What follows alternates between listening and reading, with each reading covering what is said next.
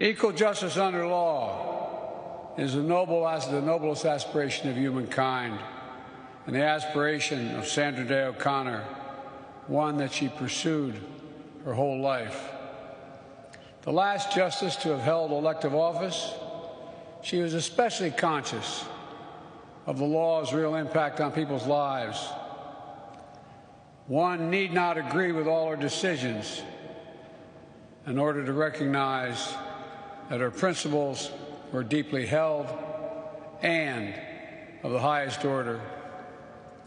and that her desire for civility was genuine, and her trust in the capacity of human institutions to make life better is what this world was abiding. And how she embodied such attributes under such pressure and scrutiny